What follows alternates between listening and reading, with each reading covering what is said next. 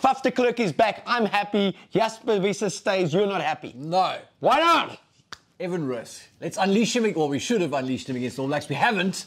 So it's Jasper Wiese time. I suppose, I mean, he performed well against Wales in moments. But I feel like we're playing the All Blacks. It's an opportunity to try something new and really take advantage of an All Blacks team that's struggling. I think Evan Roos would have had a field day with these guys. Look, I think Evan Roos every day of the week. I'm a big Evan Roos fan, but I've come to accept they're going to unleash him in Australia. Okay. Evan Roos and Auricular will be playing in Australia against the Wallabies and those two demanding tests. But for this Saturday, I'm particularly pleased Faf is back at 9.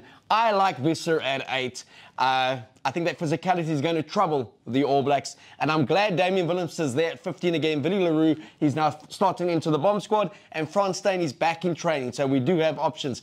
Generally, Trevor on the loose head. I was going to say, Trevor Keohane at loose head. You've got to love that. I love that. I love that Marks is starting for a change. And I love the options we got at the tight head. Generally, anything different that you would have done? No, I think with the squad that they've got there, I think that's the best lineup that they can pick right now. I'm looking forward to see how Kurtley Orense goes, whether he can fill in the role that Cheslin does on the right wing. So, yeah, lots to look forward to. Do you believe he's a like-for-like replacement? I think he's as close as they've got. I'm not sure he's at the same level as Cheslin yet, but, I mean, this is the opportunity for him to show that he is. And nice to see Ninabe and Rassie Erasmus back in the qualities of Kurtley Orense, back in Damian Willemse again. I think that's... They could easily have reverted to Willie for this one. Damien on the bench. I'm glad they've backed Damian Willemse. It's as good as it gets for the Boks. They settled. We'll be chatting later in the week.